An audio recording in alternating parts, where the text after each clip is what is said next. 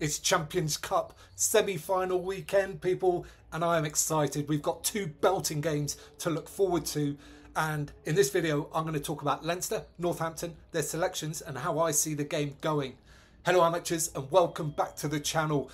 Going to be here with you throughout the end of the domestic season and beyond, so hit subscribe to make sure you don't miss out on any of that future content. Now then, as I said, Leinster versus Northampton. What are we looking at here? So let's talk about recent weeks, where these teams are at the moment and what their sort of run into this game has been. Leinster have had almost ideal preparation. They've had their South African tour, which they pretty much sent the academy side down to, so none of the top players went on that 2-week trip down to South Africa. That allows them perfect preparation time to come into this game. There is a possibility that you won't be match sharp. That is always a chance. And, you know, we'll potentially see that in the first few minutes. But I think it's about as perfect prep as you can really get. They should be fresh and raring to go. Whereas Northampton have played Leicester in the East Midlands derby and then in the big game at Quins. So not just two tough fixtures, but two big events as well. Like, they're really huge. So that might be a drain psychologically as much as physically. Now, Northampton did get a little bit of rotation in there. They did sort of move some players around and come away with one win and a bonus point from that other game is a good return, I think, for Northampton from those games. I think they're in good shape as well, but there is a slight imbalance there for sure. In terms of selection, Leinster were obviously hoping to get some of their big guns back for this game, but Gary Ringrose not available, James Ryan not available, Hugo Keenan not available. These are big players for Leinster. So will that come to roost? Will that be a factor? Potentially. We'll see. A mention for Cian Healy, who's on 110 not out, has been the joint most capped Champions Cup player ever, tied with Ronan O'Gara right at this moment. He'll potentially become the most capped on Saturday if he gets on the pitch, which I'm sure he will, avoiding it as long as he avoids injury. Coming back for this game, Josh van der Fleer in the back row, left out last time for tactical reasons. At fullback, Kieran Frawley deputising for Hugo Keenan, as he did very well for Ireland. In the centre, Jamie Osborne, who looks like a really talented player, very sharp. Whether, you know, that'll be the same in a Champions Cup semi-final where things are going to get really physical and intense. Has he got the experience? Maybe. And Ross Maloney in for James Ryan, which leads to a very heavy-looking second row pairing. Now, Northampton. The big news is no Ollie Slightholme, who has been in absolutely brutal form recently. His power game is looking like something very unique. So, sadly, he's not there. But George Hendy is no mean replacement. He has done fantastic stuff every time he's got on the pitch. And, you know, if he gets a try on Saturday, you know, to see his happy face galloping over the line will be a joy for everybody, apart from the Leinster fans. Also, no Lewis Ludlam. But actually, Lewis Ludlam hasn't been in the best form this season. And Sam Graham, who's playing 7 in his place, or, you know, selected at 7, is playing with such violence at the moment that I think he would have potentially started anyway. So I think Saints are in good shape. Not too far off their strongest side.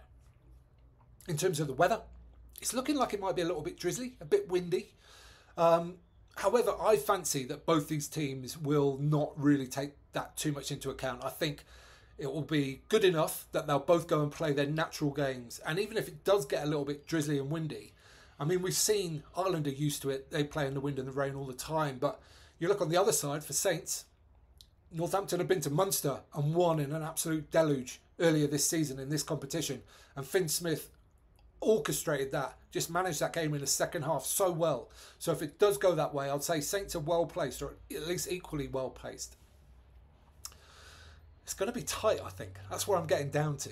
Let's look at some key matchups. I've got Jamison Gibson Park against Alex Mitchell, who I think in terms of tempo scrum halves are the two best in the world at the moment. They get in and get that ball away and get moving so quickly that defences have no time to reorganise. And it is like factorial more quick than most other scrum halves. They're in there and moving. And it makes such a difference to the way these teams play. So if they get into phase play, look out for these guys jumping on that ball, quick available ball, and they're in and the ball's gone before anybody can even react. That's going to be a key matchup. Which team's going to get on top, which will allow their scrum half to play. I also think another key matchup here is going to be in the props. And I think it's possible we'll see both the tight heads be the dominant force. Trevor Davison has been one of Northampton's most important players and signings. He's absolutely rock solid in that scrum. Now, can he put some pressure on Andrew Porter and, you know, get that elbow to drop? All the things that we've seen. He's got a reputation for it now, and, you know, that's very tough to shake. I know, I've been there. And on the other side, we have... I know I should have written these down. Ty Furlong against Alex Waller. Now, Waller, again, is a very, very decent loosehead, but he has had some... He does get penalised sometimes as well. So if Furlong's on his game, and he has been absolutely rampant in recent weeks, then we might see him be dominant as well. But most of all, what I think we're going to see is system versus system. Both these teams are very much system teams. That Leinster machine, we call it, so well oiled. Players can come in and out, chop and change, and it makes no difference really, or very little difference to the output that they get.